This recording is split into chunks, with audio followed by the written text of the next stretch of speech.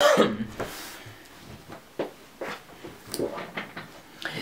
this is Pastor Scott Cruz from The Rock, meeting every Sunday at West Acres Cinema at 10 a.m. This is the Deeper Rock. Our reading today is Luke chapter 15, verses 11 through 23, and we have here the story of the prodigal son. This story preaches so many ways, so many good ways, and we're going to look at it a little bit different today than maybe you've looked at it in the past. Verse 16, the young man became so hungry that even the pods that he was feeding the pigs looked good to him, but no one gave him anything. No one gave him anything. Verse 17, then he finally came to his senses and he said to himself, at home even the hired servants have food enough to spare, and I'm out here dying of hunger.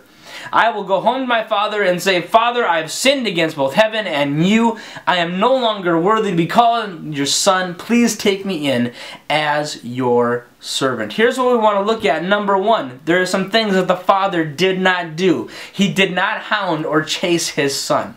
He could have packed up and he could have gone and he could have chased after his son and hounded him till he came home. No, the father gave the son the inheritance and gave him the freedom to make his own mistakes and to go out there and create all the problems. And that's what God does with us.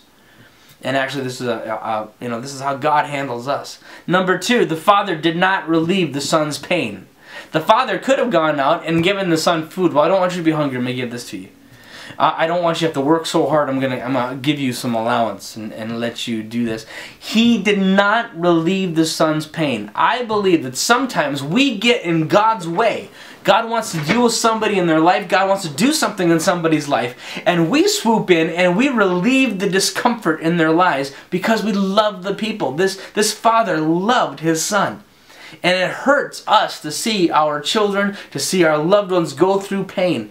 But there are times, and we need to be prayerful and we need to use wisdom, but there are times when I believe that we swoop in and we relieve discomfort while the person is still making bad decisions. Let me tell you this, if there is no reason to change, people don't change. And if we get in God's way, the natural scheme of things hurts.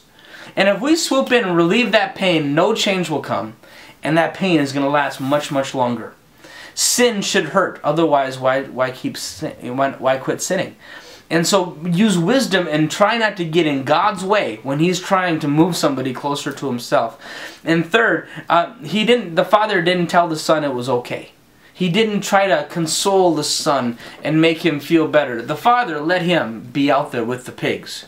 But what the father did do, and this is awesome, the son goes out, he comes to this revelation finally, and this father is waiting for the son to come home.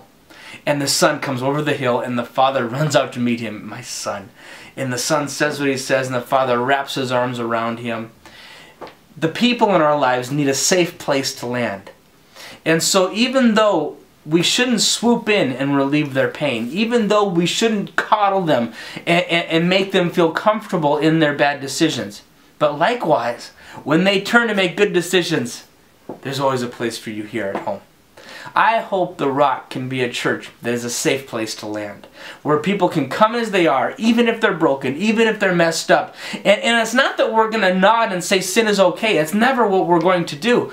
But we want to be a place of unconditional love that walks in humility and says, by the grace of God go I, and this is always going to be a safe place for you. You will always be loved here.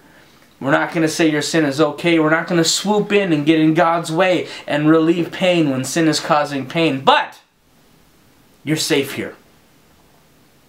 May the Lord richly bless you, and I hope to see you in church on Sunday.